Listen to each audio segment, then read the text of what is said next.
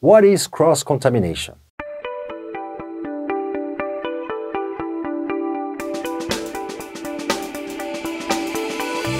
Microbiological contamination is the spread of harmful microorganisms to foods that don't naturally contain these microorganisms.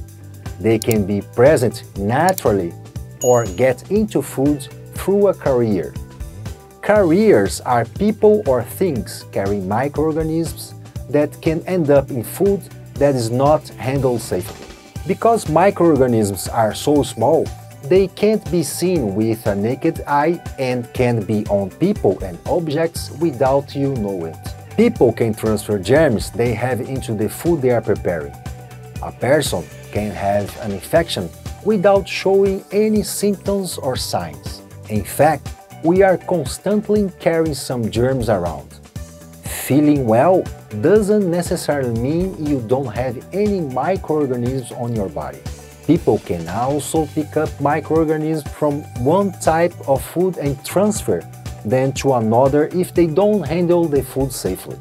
Chemicals can also get into food by accident through cross-contamination. If a cleaning product is spilled on the kitchen countertop and no one cleans the area for food preparation, it can end up on food and contaminate someone. Therefore, cross-contamination is the unintentional transfer of microorganisms, chemical contaminants, or any foreign substance from food, person, or objects to another food product. Cross-contamination happens in three ways. Food to food. Raw food or juices come in contact with ready-to-eat food. Equipment to food. The same equipment is used with raw and ready-to-eat food, without cleaning in between. People to food. Hands that have touched raw food then touch ready-to-eat food without being washed in between. There are some simple actions you can take to avoid cross-contamination. Wash your hands when starting cooking, changing tasks, and before and after using the washroom.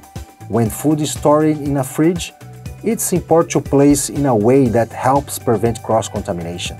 Keep raw meat, poultry, and seafood on the lower shelves and covered to avoid cross-contamination with spills or juice. Cooking equipment and tools, such as cutting boards and knives, should be handled separately from others when preparing raw meats and must be cleaned and sanitized between uses.